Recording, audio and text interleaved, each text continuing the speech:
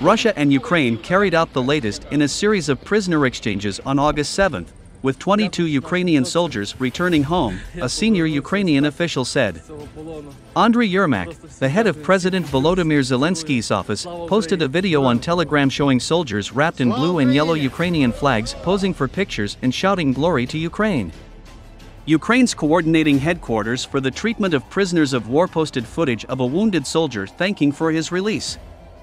There was no immediate comment from Russia.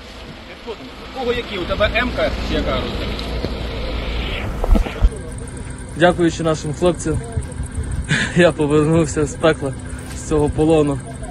Просто всім дякую, всіх люблю, всіх цілую. Слава Україні! Героям слава! Слава Україні!